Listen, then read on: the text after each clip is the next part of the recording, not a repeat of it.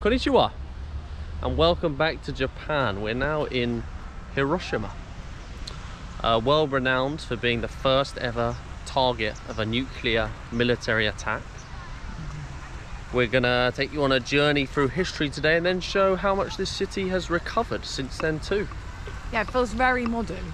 It does, very modern. It's obviously had to all be rebuilt. I'm not surprised. Let's do it.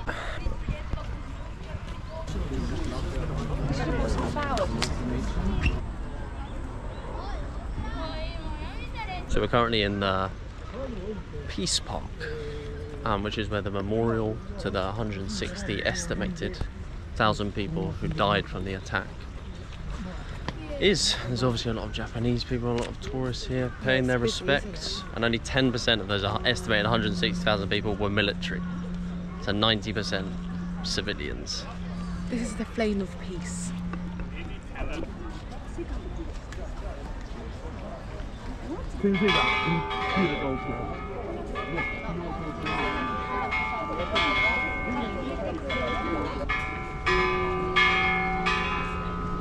That's the Children's Peace Memorial. And I guess that's why there's so many children there.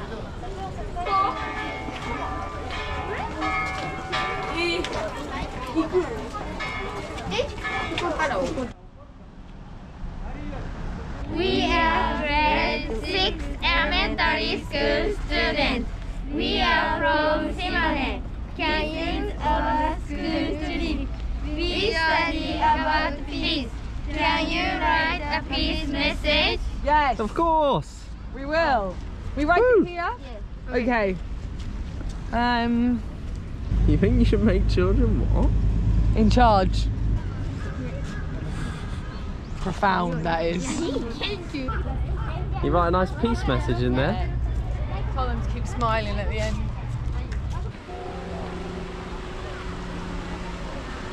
So this is the A Dome, or Genbaku Dome, which when the bomb was dropped on the 6th of August, 8:15 AM 1945, that fateful day that destroyed 70% of all buildings in Hiroshima, this one survived and has been left as a memorial in its state that it was in, I guess, nearly 80 years ago now. Yeah, it's just chilling. I don't know, it's hard to put into words. So it actually went off quite high. So it went off 600 metres above this. 600 metres above and like 150 metres to the 160 metres left. southeast, which is that. And everything around it was completely destroyed, but this remained.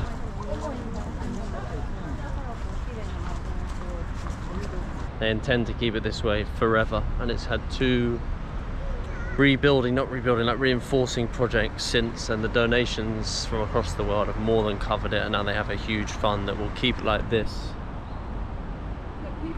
forever. Oranges and water. I don't know why, like glasses of water and oranges. Strange. I think the dome is, I don't know, the most powerful thing here for sure. So obviously the memorials are all really nice, but they're all new, and like just to see the dome as it would have been back then is just, I don't know, it's just crazy. I'm just saying the dome is very powerful. I know. It has It's got like a bit slanted, can you see? Yeah, well, you think so, I guess. Well, yeah, no, I know. I just heard another tour group say, obviously we're not on a tour, we never are. They're going to the point where the actual bomb, he described it as the hypocenter, the epicenter, basically where the bomb went off. So we're going to follow them there. Oh, they've gone down into a car. Yeah, I think it's in a really random place. Let's go check it out. Yeah, the hypocenter. 600 meters above this spot.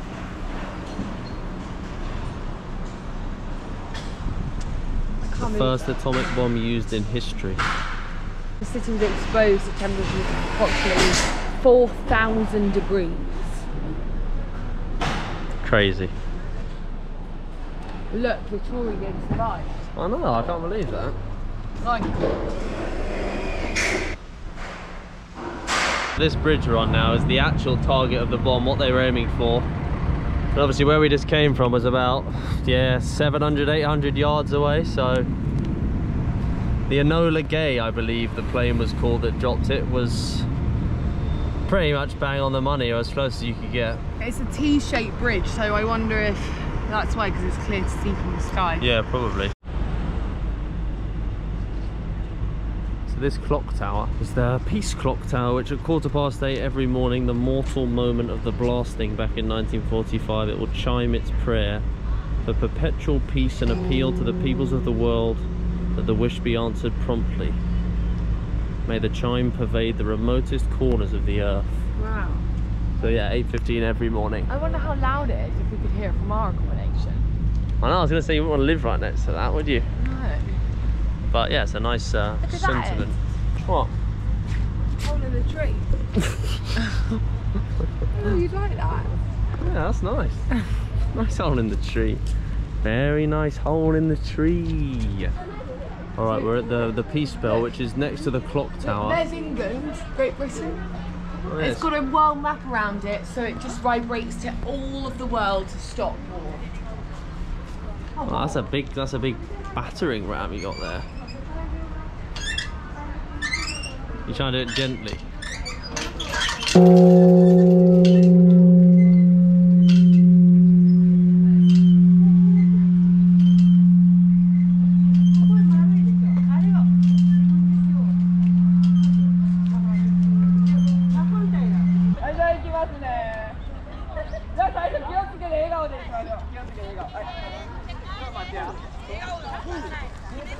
I used to hate school photos as a kid.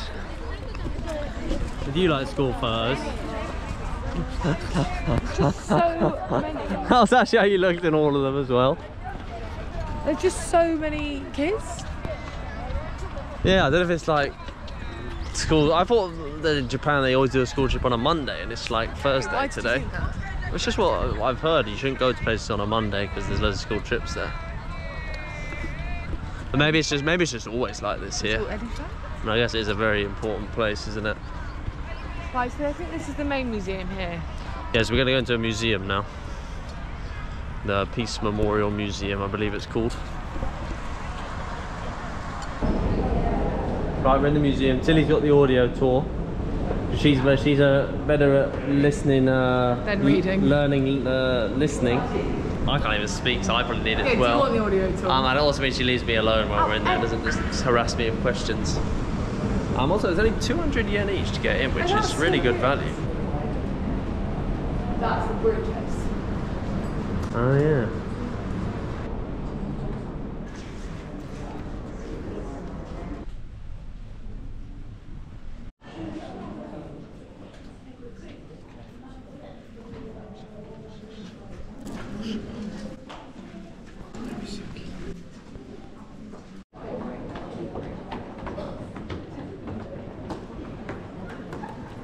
Right, we've made it out of the museum, which was understandably very depressing. It's really graphic. Really graphic. It was basically like life before the bomb. The second exhibition was like the effects of the bomb, and the effects of the bomb was just like photos of like mutilated bodies and like accounts, just like constant. Like it was. So visual. Yeah, it was pretty graphic. Yeah, what was the third exhibition? About the history of the making the bombs. History of the making the bomb, and like the history of World War II in America and how the bomb came to be. And then after that it was like nuclear political climate now, and how like we need to never make sure a bomb never goes off again. It was yeah, pretty understandably depressing. I don't have anything else to say, to be honest. Me neither. It's important though, it's important to see it, and like actually there were so many like Japanese schools in there. It was very crowded at times. I was kind of like, should kids be looking at this? I mean, They're so young, so it's just like pictures of dead bodies and really, really graphic stuff. Yeah, you wouldn't get that in England, but I guess it's important to understand the history to make sure it never happens again. Also, I forgot to say, my hair's all gone. That was not intentional entirely. I was a bit of a translation error at the barber, and he basically just shaved my head again, so now I'm back to Middle Eastern Eddie. I thought we probably should have addressed that a lot earlier in this video since I've got a serious tan line here as well. I do, yeah, look. You do. Yeah, it wasn't intentional, but it is what it is. It is what it is, I'm not exactly. getting my haircut here, that's all I'm saying. No, it's risky business to get your haircut in Japan. Google Translate failed me, basically. What a lot of people don't know about Hiroshima is on September 17th, 1945, so less than 2 months after the bomb was dropped, it was also hit by a massive typhoon which destroyed half of the bridges in the city, killed a further 3,000 people and destroyed any infrastructure that was left. Which was, yeah, the final nail in the coffin. Look at that dog. Wow. Little puppy.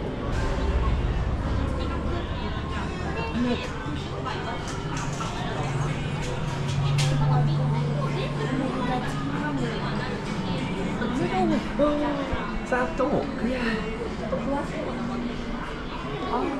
And now we're in a pet shop. Look at that one. And yeah, what I was saying before we got into that pet shop was, after the war it was rebuilt into what it is today. A busy city, a huge city, actually the biggest city in the western province of Chugoku in Honshu. So yeah, it just shows no matter how hard you get knocked down, you can always get back up again. Hope. A symbol of hope. A symbol of hope.